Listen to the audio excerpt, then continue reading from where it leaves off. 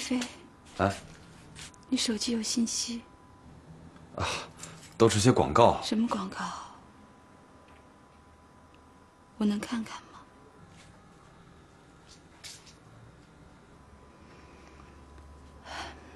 你自己打开吧，我不会。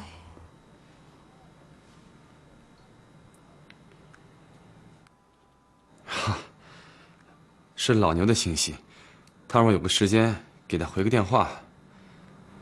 喏。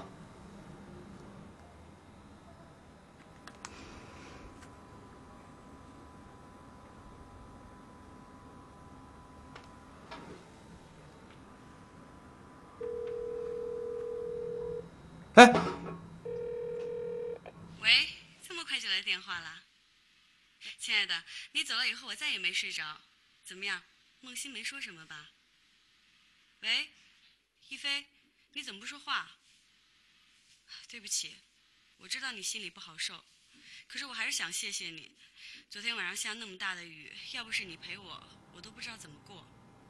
一菲，你怎么不说话？梦欣，你走开！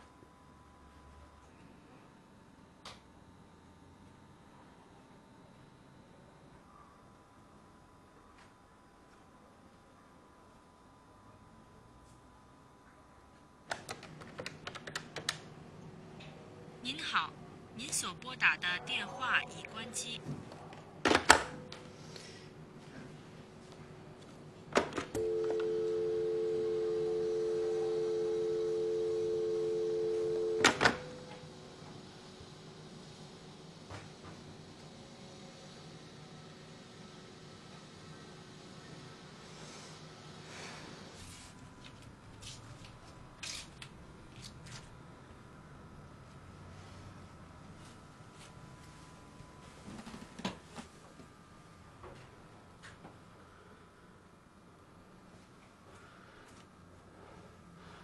梦欣，昨天晚上，我保证今后再也不会发生这种事情了。梦欣，请你相信我，我是爱你的，这只不过是一次意外。你不要再说了，我原谅你。真的，梦欣，你肯原谅我吗？我们离婚。离婚？不，这不可以。梦欣，除了离婚之外，什么条件我都可以答应你。我只要离婚。梦欣，你听我解释哈。梦欣，你想想孩子，对，你想想菲菲好吗？我是他妈妈，我会为他着想。你呢？你让孩子也认为这是一次意外？不是，梦欣，我知道是我不好，是我的过错。你再给我一次机会，我一定会治愈给你造成的伤害。不用了，我们母女会相互疗伤的。梦欣，你听我说。我很累，我不想再跟你说话。你不要那么激动好吗？你冷静一点好吗？我成全你们。不行，我不会同意的。梦欣，我再也不会和他在一起了。那个公司我不要了，我退出那个公司。那是你自己的事情。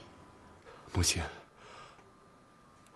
我没有想骗你，我没有想隐瞒你什么。刚开始的时候，我跟他没有什么的。好了，什么都不要说了。明天我就跟菲菲搬出去。不，梦欣，你别走。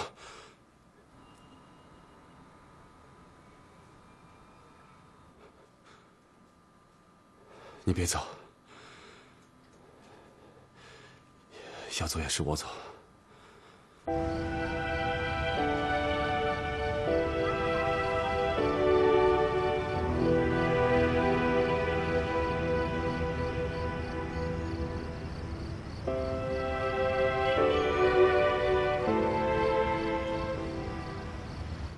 真没想到石一飞是这种人。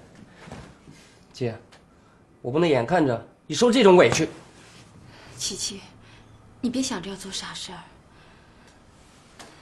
跟你聊过以后，我现在心情好多了。早知今日，当初还不如嫁给元征呢。嫁给石一飞是我自愿的，到现在我也没有后悔。喂，喂，是梦欣家吗？找你呢。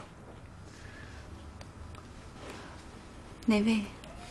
我是夏冷清果。实在对不起，我没有办法了。请问石一飞在你那儿吗？他不在，他应该在你那儿。他没在，那我就不知道了。哎，你先别挂电话。还有什么事吗？梦欣姐，请允许我这么叫你。是我对不起你，但是我希望你能原谅他。这是我和他之间的事情，我们有我们的解决办法。可是我现在找不着他，我也不知道他到底会不会出什么事儿。谁呀？夏冷清果。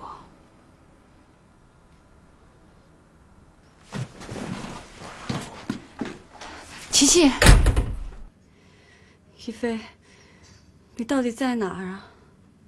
你来个电话好不好啊？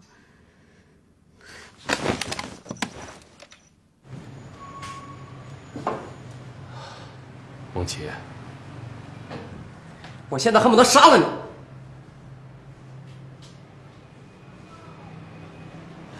我知道，我现在恨不得杀了我自己啊！我姐对你怎么样？你凭什么这么对她？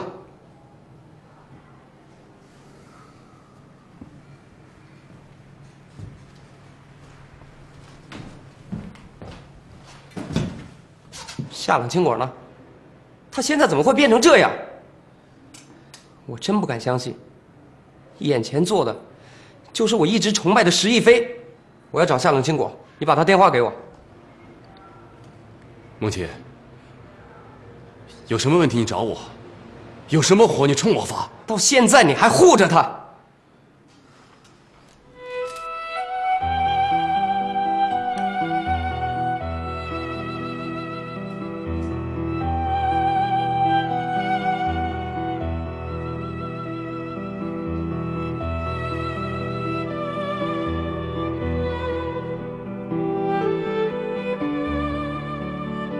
元征对我姐那么好，我姐一直没分过心。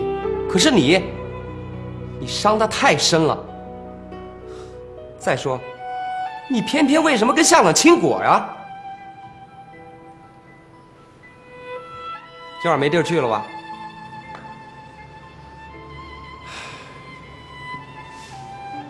我是怕你姐看着我生气，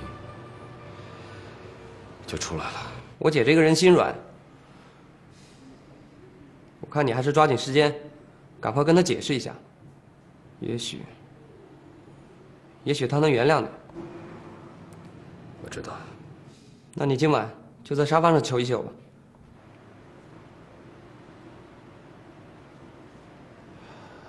谢谢。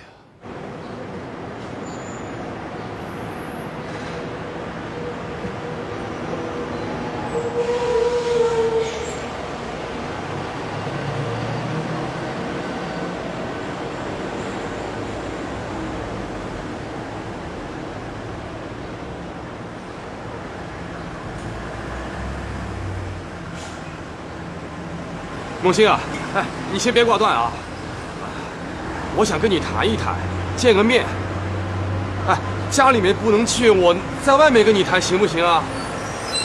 喂，喂。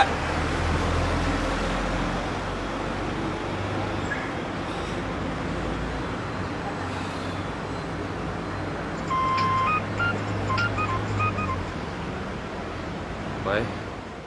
喂，你在哪儿？我一夜都没睡，你知道吗？你快回来吧，有什么事我们一起承担，好吗？我想一个人清静一下。你听我说，我愿意去给梦欣道歉，现在就去。哎，不要，清果，我求求你不要再掺和进去了，好不好？啊？这。你等着我，我现在过来。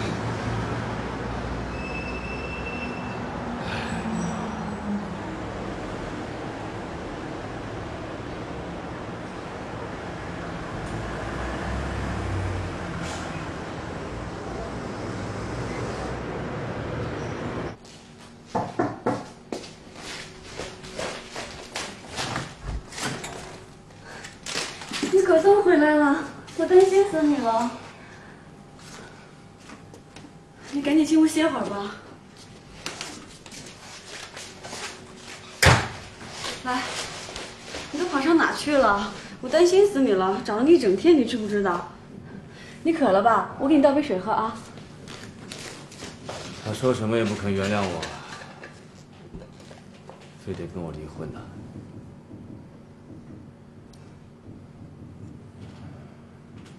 你昨天一整天人影全无，手机也关着机，我实在担心你，怕你又出什么事儿，实在没办法了。晚上还打电话去你家，可你也不在家里。你昨天到底去哪儿了啊？我去。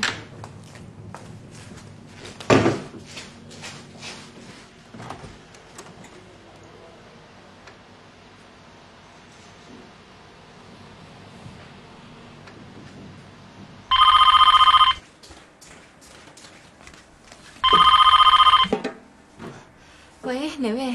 梦欣吗？你好。你好。我是齐晓慧，听说袁征出差了，幼儿园说洋洋又托给你了。洋洋好吗？挺好的。你什么时候回来啊？明天。梦欣，谢谢你啊。那我在电话里就不说什么了，见面再聊吧。哎，再见。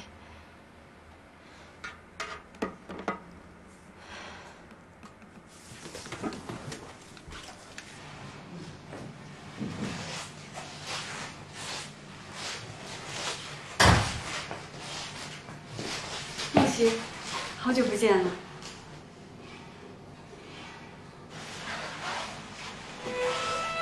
是，好久不见。还记得第一次看到你专辑的时候，我很激动，真为你高兴。当时我想，青果，你多了不起，多有志气。可今天，你能让我说你什么？还能说你了不起，有志气吗？且不说，你曾是我最好的朋友，也认识我姐姐。单说你现在，已经是一个家喻户晓的大明星了。没想到，你能做出这种事情。梦琪，对不起。其实，当我知道是你姐姐之后，我曾经不止一次的想扼杀自己的情感，可是我做不到。说出来也不怕你笑话。我现在对一菲的爱已经深深扎根在心底里，即使我失去生命，我也不愿意舍弃她。你还没谈过恋爱吧？这种刻骨铭心的爱，你是不能理解的。而且，我对一菲的爱一点也不比你姐姐少。我既然那么爱一菲，我为什么不能去爱她呢？不就是因为她有个婚姻吗？可你有没有想过？婚姻就是对爱情的一种承诺。可是爱的承诺也不止婚姻一种表达方式。如果不是你引诱他，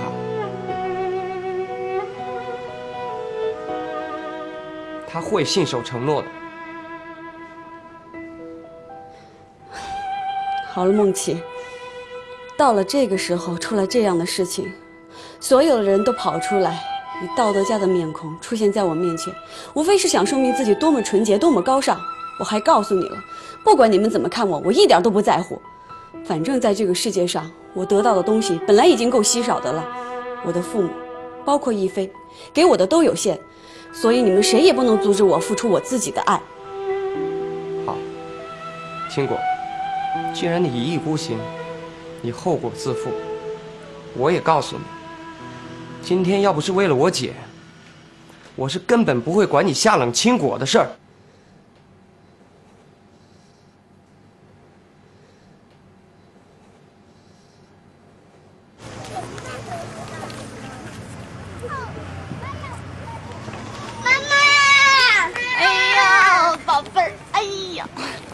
想妈妈没有？想啊。哎，真乖。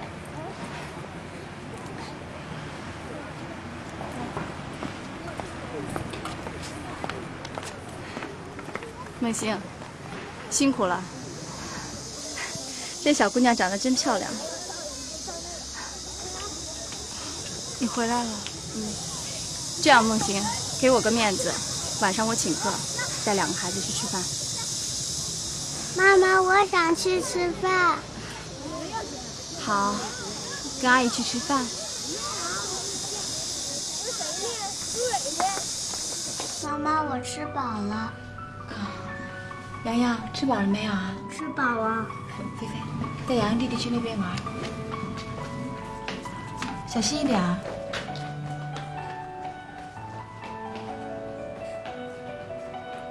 梦欣，谢谢你啊，带着2个孩子辛苦你了。没什么。作为女人，我真的很羡慕你。羡慕我？是啊，你老公对你的那种呵护，真的让我很感动。梦欣，对不起，我承认我一直对你有误会。我不是不理解元贞跟你父亲的那种关系，但他跟你的这种关系，我知道问题出现在我们家元贞身上。他的行为方式很容易引起人的异议，他的为人也是态度暧昧不够果断。你看他对董思宁一让再让，结果覆水难收。就说上次去美国接我吧，他还说是你劝他去的。夫妻之间都是死要面子不说真话，你说说看，如果他心里没我的话，他会那么远去追我吗？其实，袁总是离不开你的。梦欣，你可能已经知道了，我现在跟元贞之间出现了一些矛盾。不过我不在乎他怎么对我，因为我这么做是为了他跟洋洋好，他最终会理解我的。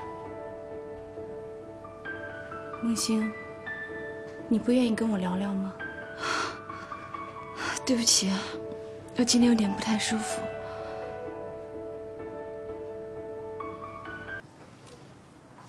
梦欣啊，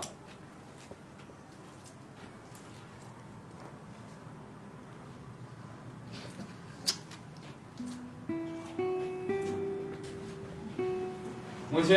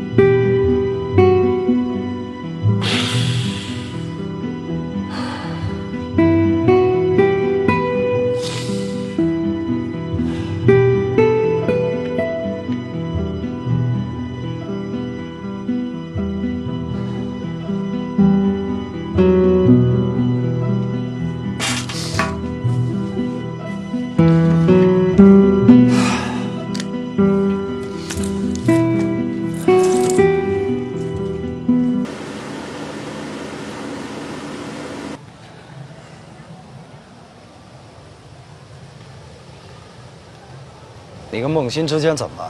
没怎么，是误会。误会。石一飞，我一向很尊重你，你是个好记者，下海经商以后也是个正人君子。另外，你为孟欣家尽心尽力，我也非常感激。这是我应该做的。我也经常对自己说，人不可能不犯错误，但是有些错误一旦犯了，就会给别的人带来终身的伤害。你还嫌孟欣受的伤不够多吗？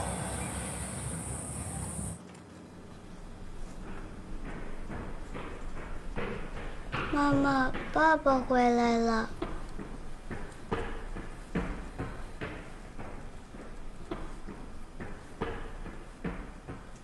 不是。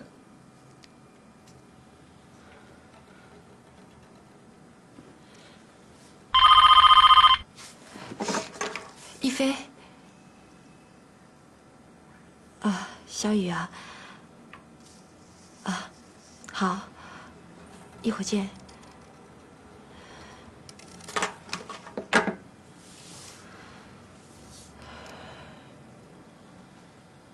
我今天郑重地告诉你，我不允许任何人伤害孟欣。你凭什么这样跟我说话？你有什么权利来教训我？你是孟欣的什么人呢？你以前对孟欣、对孟家所做的一切，我们已经给你双倍的回报了。你是不是觉得你的机会又来了？啊？你什么意思？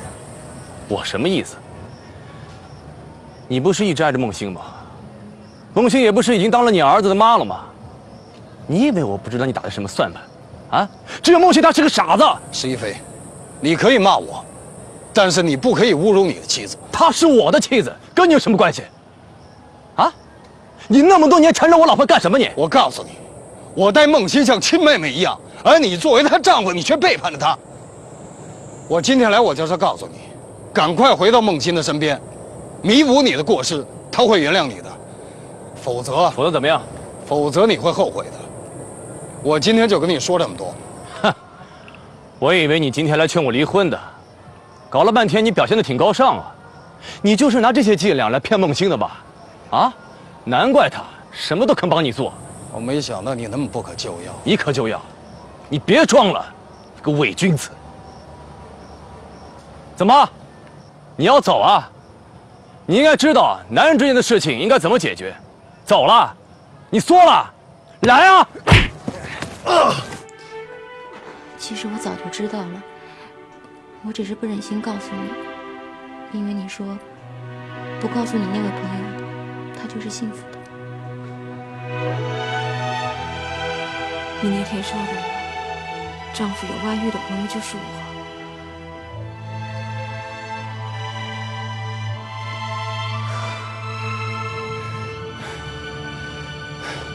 我知道你今天故意找打，我成全你。谢谢你，我心里好受多了。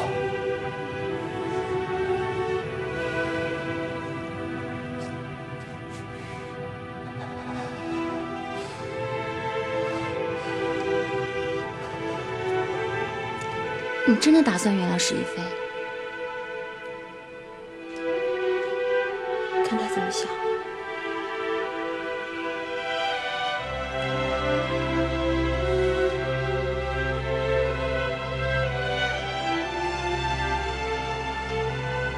还疼吗？这就是他所谓的善良，所谓的纯洁，你还留恋他什么？一飞，这个时候我再不劝你离婚，我就是不道德的。请你别说了，是我故意期待打我的，他成全了我。那我更不能原谅他，他敢打你。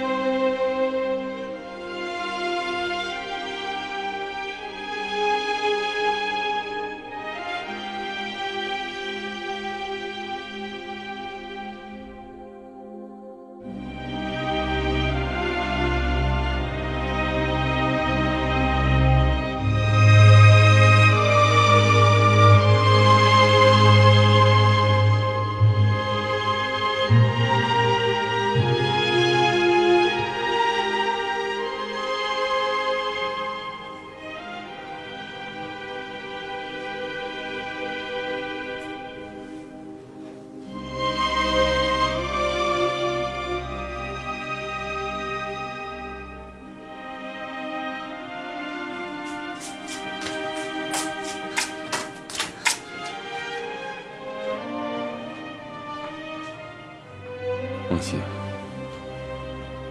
我对不起你，但是我不想再多说什么。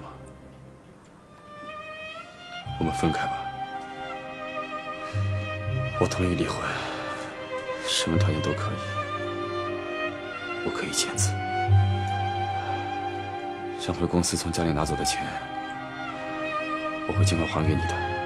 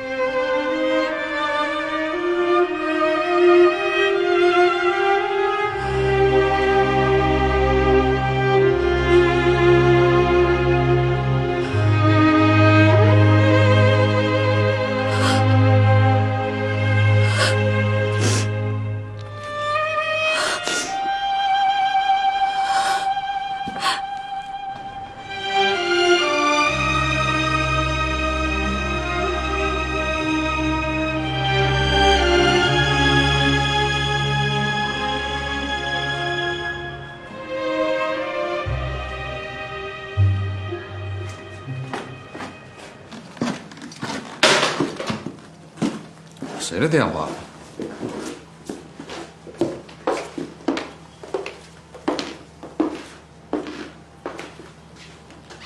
怎么了？这是？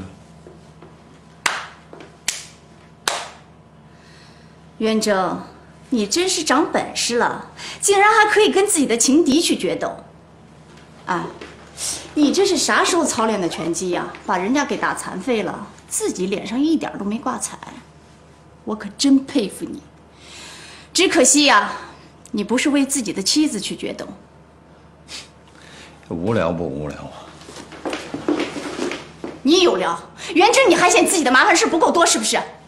我告诉你，那个叫夏冷轻薄的女人把你给告了，要不是我拦住她，你就等着法院的传票吧。你让她告好了。姓袁的，你为了梦欣，你可以不管不顾。你简直是疯了！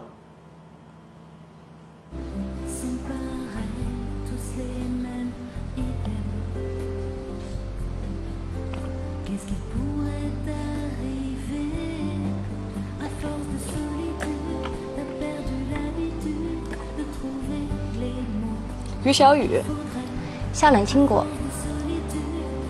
你找我来有什么事儿吗？你电话里说你是梦欣的好朋友。对，我是梦欣多年的好友。不知于小姐是从事什么工作的呢？这个你没必要知道吧？我今天到这儿，只是想要求你不要再伤害梦欣了。伤害？我不想伤害任何人。我只是想告诉你，施亦菲和梦欣十分相爱，而且他们还有孩子。这个我知道。那你也一定知道，施亦菲如果失去梦欣和孩子，她会很痛苦的。夏冷小姐，爱不仅仅是激情和浪漫，它更重要的是善良和责任。我想你一定知道，一个善良的人，他是不会把自己的快乐建立在别人的痛苦之上的。梦欣的好朋友可真不少啊，于小姐。如果今天你也想动武的话，我劝你不要再上道德课了。你说什么？梦欣有一位叫袁征的好朋友，前2天刚刚打了施亦菲。这件事情倒让我改变了想法。于小姐，你知道吗？如果说在此之前我还有些自责的话，我现在倒恨自己没有早一点爱上施亦菲。是吗？可是你想过没有，施亦菲她今天可以离开梦欣，明天就能离开你。谢谢你的提醒，不过这一点我倒并不担心。只要亦菲能够多爱我一天，我就要尽享这一天的幸福。再说，这也是亦菲自己的选择。只要你离开她，施亦菲自然会回到自己爱人的身边。于小姐，你为了朋友如此辛劳，这一点让我很感动。不过很抱歉，已经没有任何意义了，因为施亦菲已经答应跟梦欣离婚，而我将嫁给施亦菲。你说什么？爸爸，爸爸，你怎么老出差呀？佩佩，有没有听妈妈话？在幼儿园里面拿了几片红旗啊？就我拿的最多。哦，真的？哎呀，真能耐！来，亲。我还当了班长。你还当了班长呢，真厉害。钱带来了吗？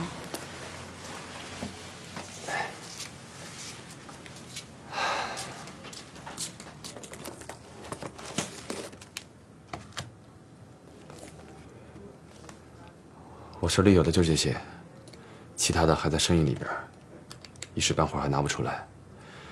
我会尽快还给你的。大概还要多久啊？梦溪，你怎么了？出什么事了吗？没什么事。等钱一到账，我会第一个还给你的。谢谢。你知道吗？袁真被抓了。什么时候的事儿啊？我也是刚知道，说他涉嫌非法集资，报纸上都登了。我嘚儿一嘚儿笑呀，嘚儿一嘚儿笑，看到你被打击成这样，我可真高兴。笑看红尘多么浓。真是不敢相信啊！这一个人说一遍，就会变得让人一点都不忍心。你身边有看到啊？他看见我手里面捧的那笔钱，这感觉简直就是判若两人。看来他对我身段已绝了。这孟欣呐，也是人，生活就是这样，会让每个人都意识到钱的价值。他父亲不就是一个很好的证明吗？你扯这钱干什么？他们都是善良的人。你还不知道吧？在我还不到20岁的时候，孟琪的母亲就骂我是个不三不四的女人。那个时候，孟琪的父亲出了事，她很孤单，和她来往的朋友就只剩下我一个。可是她母亲还那么说我。怎么没听你说起过？为什么？这件事，可永远是我心里的一个伤疤。不过也好，要不是她妈妈那么骂我，我至今还在我的少女梦里头没醒来呢。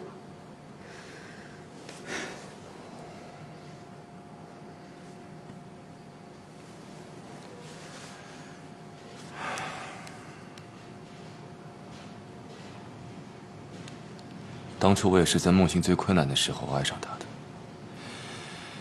那时候我觉得她身上集中了一个女人所有的优点。可是你现在觉得，她毫不包容你了，你犯了一点错，她就抛弃你了，对吗？看来我们昨天把账上最后一点钱拿出来是对的，终于让你看清了孟欣是个什么样的人。就算我们将来结婚没有钱也没有关系。哎，我们明天去领结婚证吧。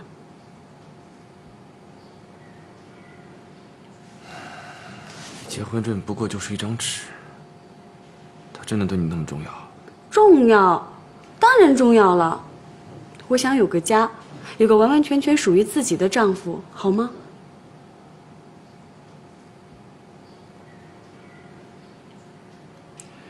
好，越快越好。不过咱们办得简单一点啊。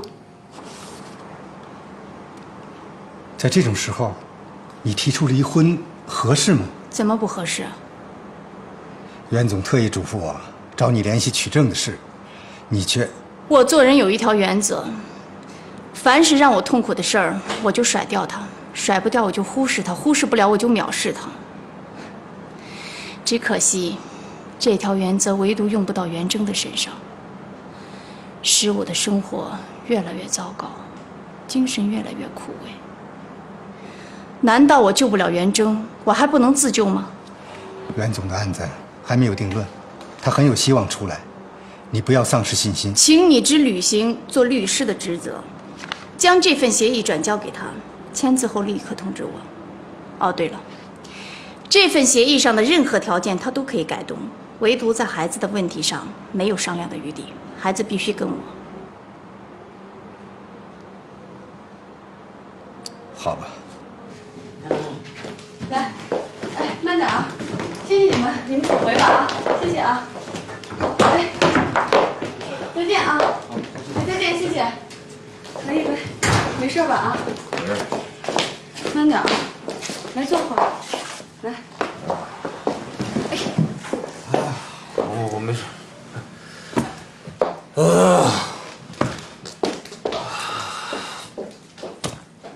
结婚了啊！结婚了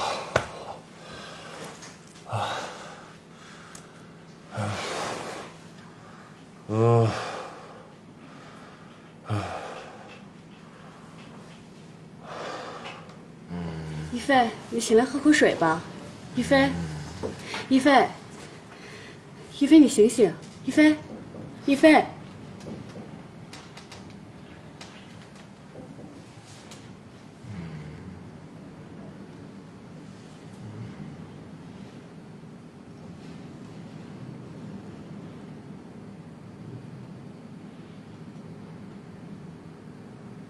通过住院这几天的观察看，肿瘤有明显的增长，经专家会诊属于恶性肿瘤。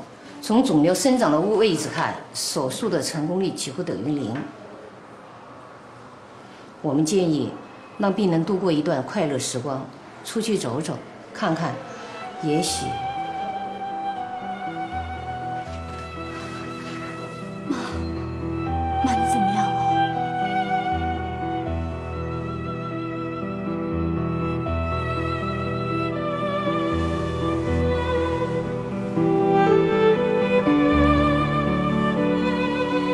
只要我儿子还有一份希望，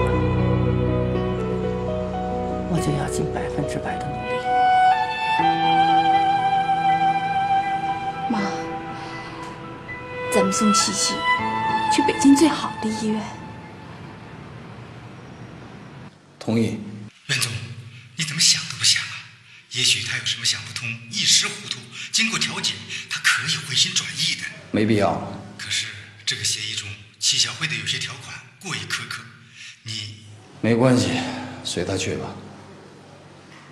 哦，对了，托你一件事儿，代我向梦欣捎个口信。梦欣。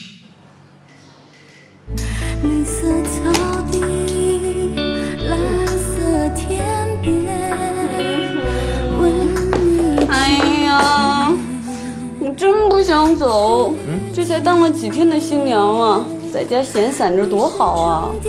哼，闲散犹如酸醋啊，会软化精神的钙质。你瞧瞧你，这功也不练了，嗓子也不开了，都成什么样了？真不知道你拿什么去献给人家东南亚人民。没关系的，我跟你说啊，我的功底扎实着呢，1年不练，拿出去也是顶呱呱的。哼，自以为是。这一点呢，你就……你要是再拿梦欣跟我比，可是对我有意迫害了。好，你是顶呱呱的，行了吧？哎，记住了，每天给我发email。那，你这就是对我的迫害了。就算我发了，你也不一定收得到啊。收不到的话，那就给你打电话了。你真是后悔自己签了那个合同。行了啊，既然签了就好好领啊。既然医院帮咱们联系好了北京最好的医院，那咱们就抓紧时间，明天走。我和小雨呢陪梦琪去北京，你留下来照顾菲菲。妈，我已经给菲菲办了全托了，还是我跟小雨去吧。你留下来担子也不轻，你得想办法筹措一笔资金。如果琪琪真要手术了，那手术费少不了。哎，不行就找袁征借吧。妈，袁征他怎么了？你要是不打的话，这个电话我来打。我还是找石一飞要吧。也好，他拿走你那么多钱，按照协议他也应该还你一半了。一菲，等我走了之后，你要聘2个得力的助手，免得自己太累了，你知道吗？我知道了。等我们将来有了钱，就不用再工作了，我们天天就去周游列国。我可知道，这个旅游的长度是由钱包决定的。行，没问题。一菲，啊，你亲我一下吧。现在啊，开车呢，多危险！你亲一下嘛，就一下。别闹！亲一下。哎，小心点，多危险呐！这真是。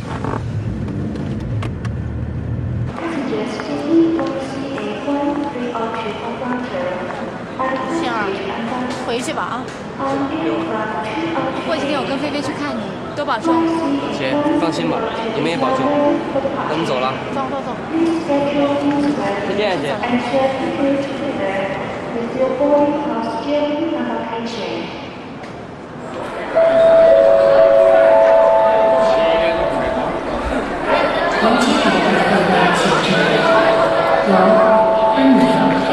东南亚那边天气热，那儿的饮食习惯、生活习惯跟咱们这儿大不一样。你出去之后一定要注意身体。你放心吧，我在饮食上是国际口味，什么都能吃的。哎，出去之后与人相处，不要太任性了。我又不是小孩，也不是第一次出门，你干嘛像嘱咐小孩一样嘱咐我呀？但是你这次出去时间可不短了。行，走吧。那我走了。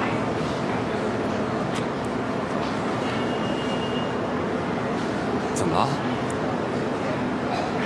我走了之后，你自己要注意身体，工作不要太累了，好好保重，你知道吗？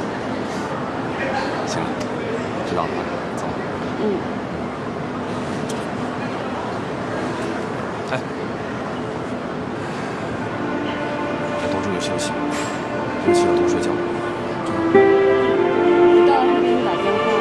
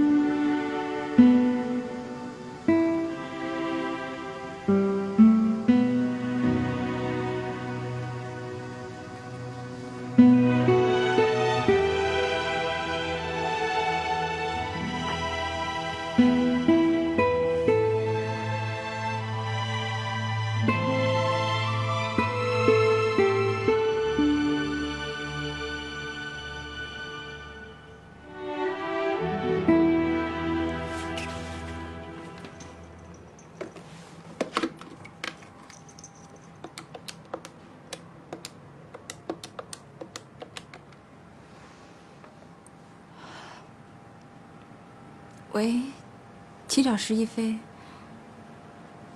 请问你是石一飞什么人？你是谁啊？我是120急救中心，我们正在寻找石一飞的家人，他遇到车祸，现在生命垂危。什么？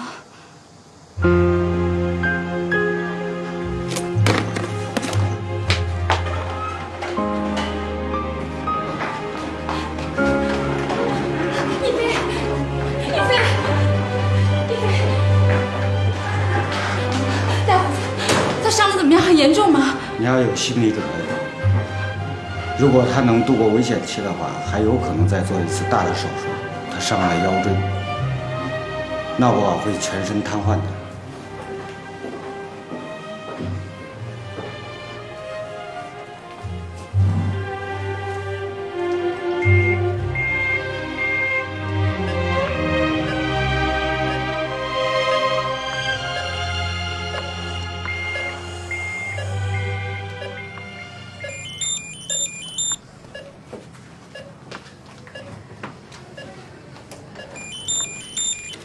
喂，梦欣啊，梦琪已经顺利住院了，明天检查。哎，你怎么不在家啊？施一飞出车祸了，我现在医院呢。你先别告诉他们。怎么会这样？那个夏里清果呢？不知道，到现在还没见到他人呢。那你多保重吧。我先挂了。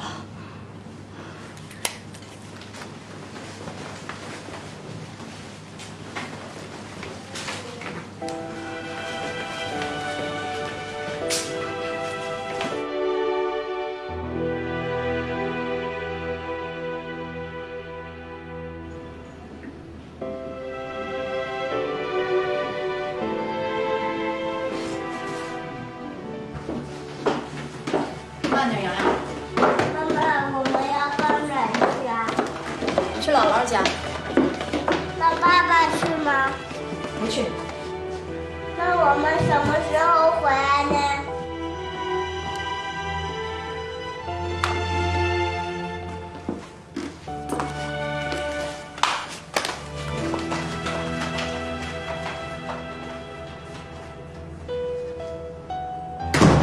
梦欣，你怎么在这儿啊？我给你打电话，是这里医生接的。这可能是上天对我的惩罚。你别胡思乱想了，别说话了，好好休息。梦欣，我被人骗了，我的钱全都赔进去了。怎么会这样？都怪我，事情没考察好对方。赔了就赔了吧，就当买个教训。可是这里面还有你的钱。你别担心太多，我会想办法的。怎么了？我和夏冷清果结婚了。那恭喜你了。夏冷清果人呢？我应该通知他吧？他出国演出去了。那我该怎么跟他联系啊？现在没有办法。您好，12成，该交费了。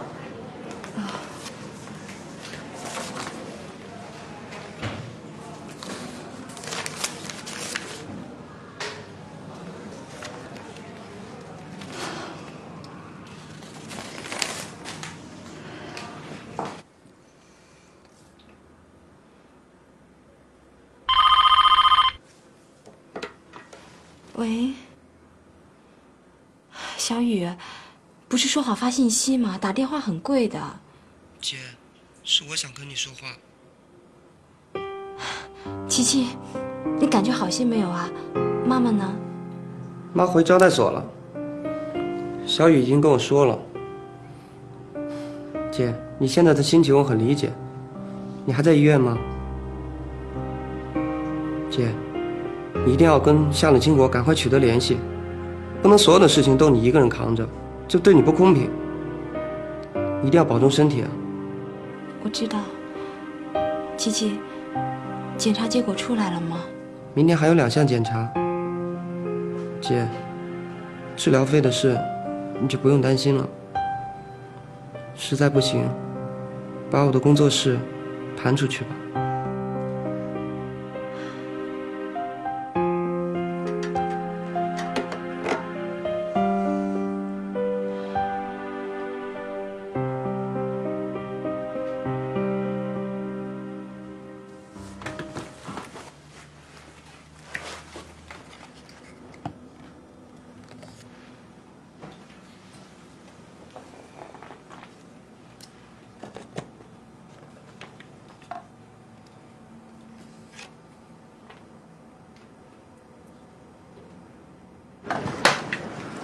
我一口价，合适您就留下，不合适您另起高价12万。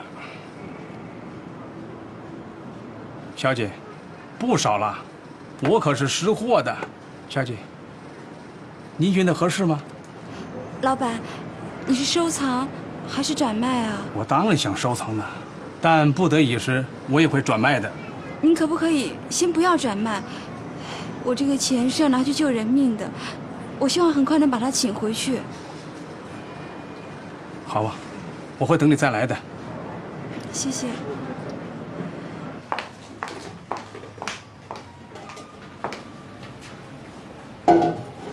不是跟你说了吗？叫你不要来了。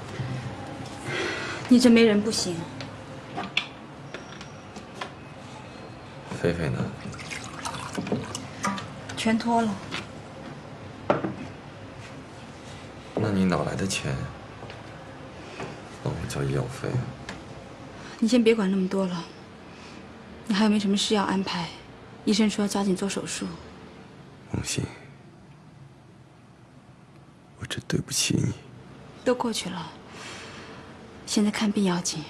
你是不是问梦琪借的钱？要帮你通知下冷清果吧。我的手机没电了，他也许会打电话给我的。梦欣，你能不能……算了，没事了。你要打电话，你就拿我的电话吧。我的也没电了，先喝口水吧。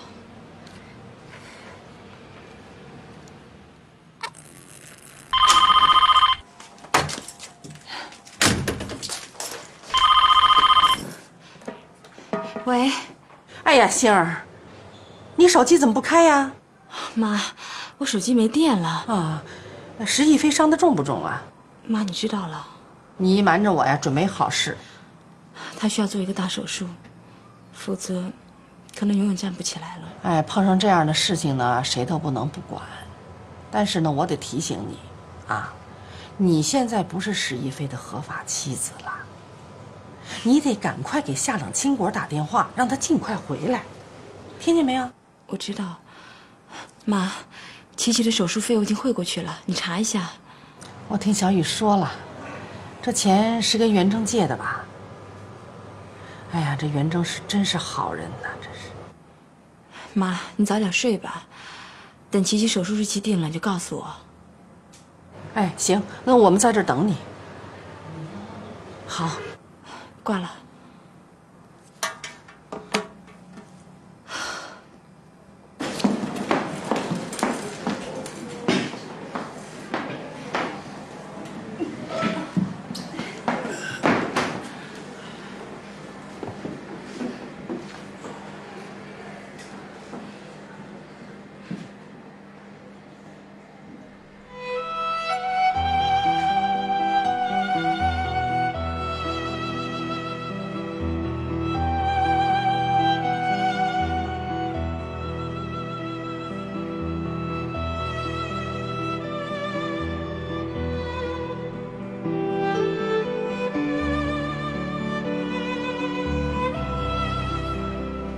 袁征的事儿怎么样？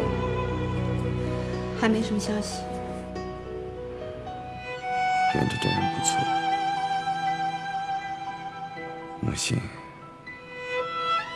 应该找一个好人，找一个比我好的人。我是想找个好人，可这跟袁征没什么关系，人家是有妻子的人。梦欣，我不是这个意思。好了，别说话了，好好休息吧。梦欣，你能不能上我家一趟，帮我把充电器和电池带来？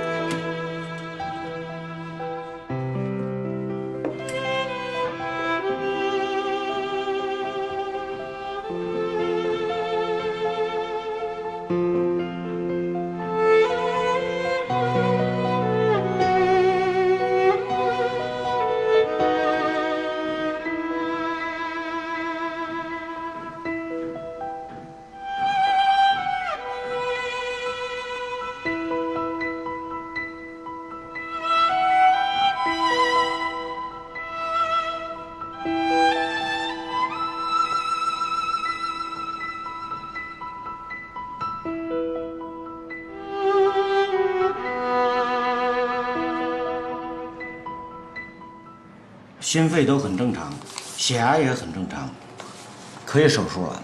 什么时候啊？护士，等一下，梦欣，我想跟你说句话。做完手术再说吧。不，我怕我万一不能活着出来。手术一定会成功的。不要说，我只想说，对不起。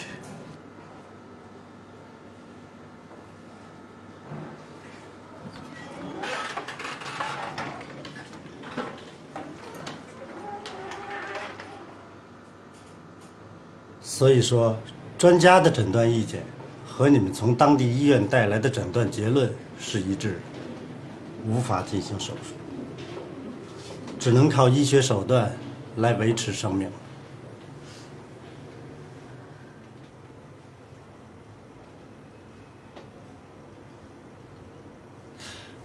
大夫啊，就算是我们给医院一次实验的机会。您就给他做手术，摘了这个肿瘤。如果是说手术失败了，我们绝不怪医院的责任。这孩子太年轻了，您就算给他一次生的希望，您说呢？我会把你的期望转达给医院，但是你也要做好充分的心理准备。对，谢谢。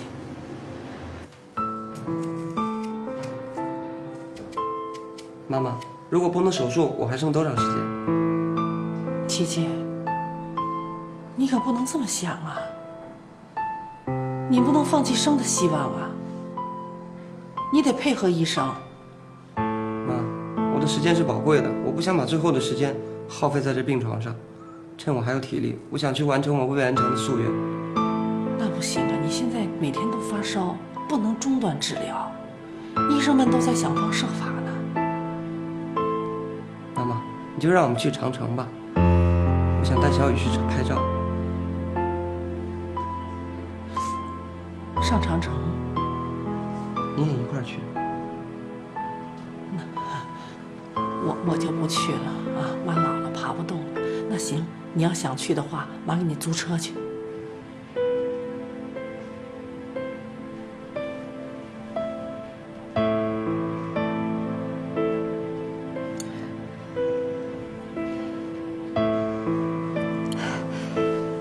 你醒了。你走吧，以后不用再来了。等下了经过来了我就走。